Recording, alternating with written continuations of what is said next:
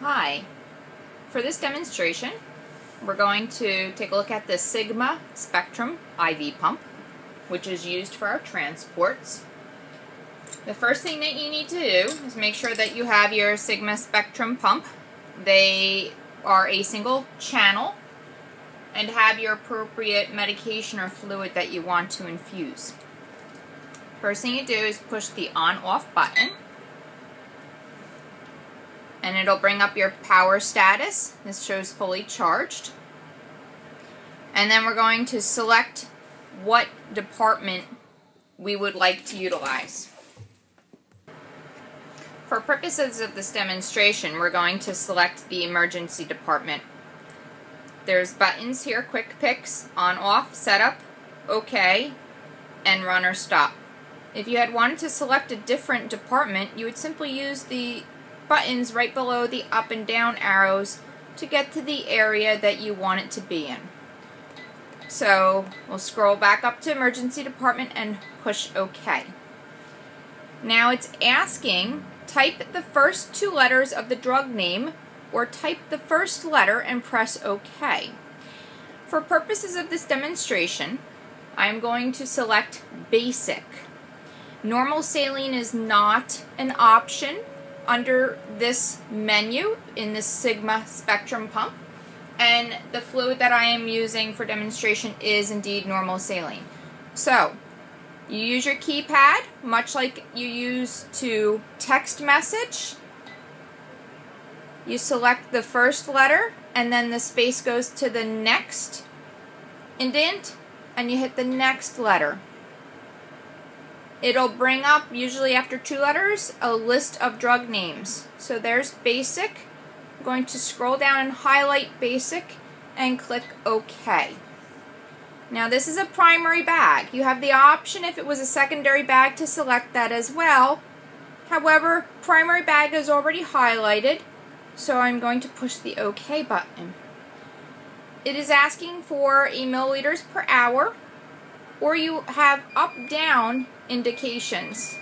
So you can switch to milliliters, kilogram per hour, or grams per hour. It depends upon what medication you're infusing and what is appropriate. For this demonstration, I'm going to select milliliters per hour. It's highlighted. I'm going to push the OK button. And now it's asking me for a rate. So let's say we're going to do 200 milliliters per hour. Then I simply hit OK, and it'll advance to the next line, asking me for the total volume to be infused. We'll select it for ease of demonstration, 200 milliliters. I'm going to push OK. It calculates that that's going to take 1 hour. And at this point, volume given in milliliters is none. Okay. So now we have to actually open this. On the IV tubing, you'll see a blue slide clamp. This slide clamp goes into the top of the chamber here to open the door. Now the thing is, it can only go in one way. Once you push it in, it goes in, and you can see that the next thing, there's a green check, meaning that was correct. Now load into guide 2.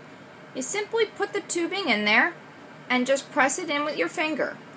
When it satisfactorily takes, it turns green. Now load guides into 3 and 4. So keep pushing down. Okay, once they're loaded in, you close the door.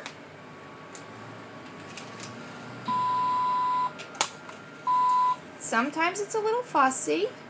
If you have a problem, you just reopen the door and you, once again, run it through, close the door, and now you're going to hit run. Now you make sure that you take the blue clamp out.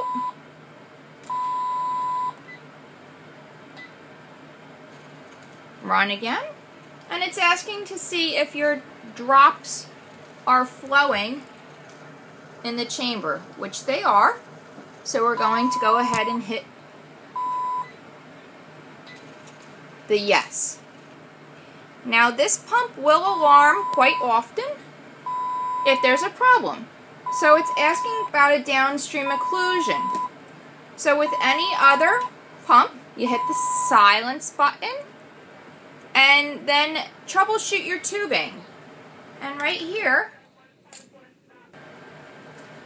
okay, so right here it was a simple, it's the roller clamp that's closed down. So by opening up the roller clamp, making sure nothing else is clamped off, it's running right now. The pump is pretty self-sufficient. Now here's another piece of advice that it's giving air in line. So you want to silence this, and it tells you how to check it. So upstream occlusion may exist. So check for kinks and closed clamps above the pump. Okay, to advance air for aspiration from the lower Y site, press OK and then run.